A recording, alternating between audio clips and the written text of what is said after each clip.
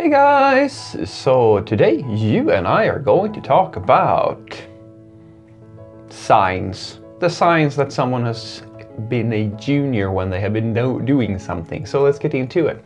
So the question in question was, Frederick, what are the signs that a piece of software has been written by a junior developer?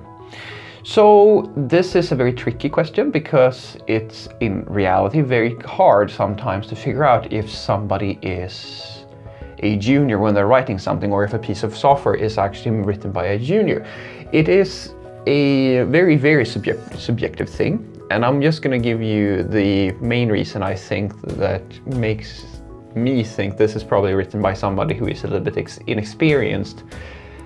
And that is that they don't follow the motions or the patterns or the established norms within a language. Now, what do I mean by that?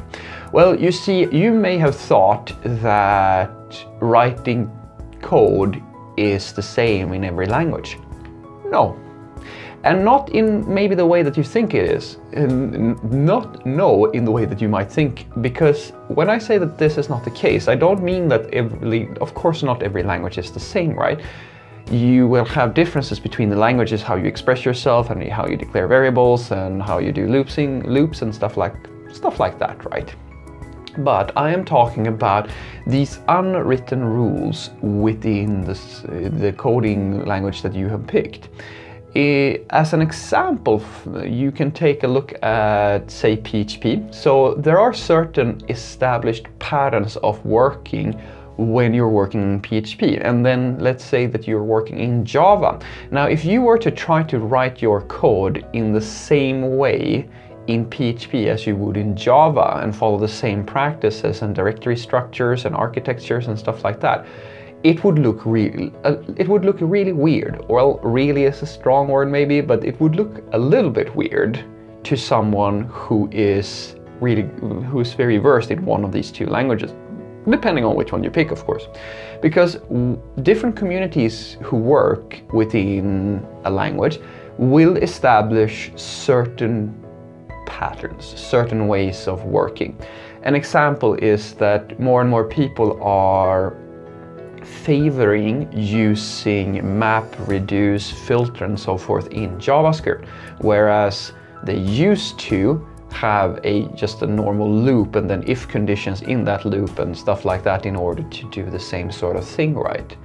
And in some languages this is still the case. So this, I hope, is an example of when it's just a hint that this person is probably not so versed within this language. That doesn't mean that they are inexperienced, because I mean, the beautiful part about programming is usually that if the problem is simple, most people will solve it in the same sort of fashion. A seasoned veteran will solve a array filtering in a very similar way as a junior. It's really only when you get up to the more complicated levels of programming where you're doing much more advanced things, where you might see that someone is doing something in a more less efficient way, but that usually comes down to experience and things like that. But it's not really that easy, I would say, to see like at a feature level, like if you've implemented an entire feature.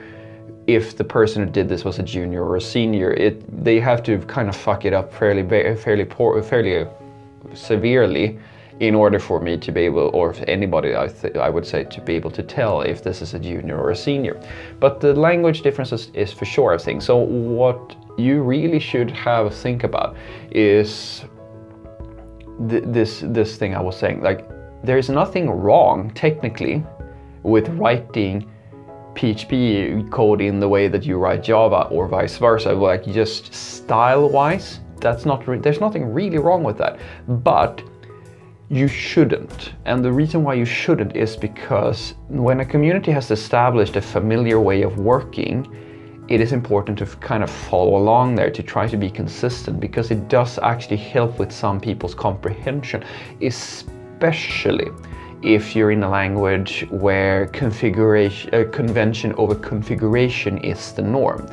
So what that basically means is that some languages and some frameworks and some tools and so forth, they have a style of working. They have an established pattern that if you just know, if you read the documentation and you know that you're supposed to put this file here and you should call it that and so forth and so forth, you know these tiny little rules, then the tool is going to work, because the tool is designed to assume that certain files are named a certain thing and they are formatted in a certain way and so forth and so forth.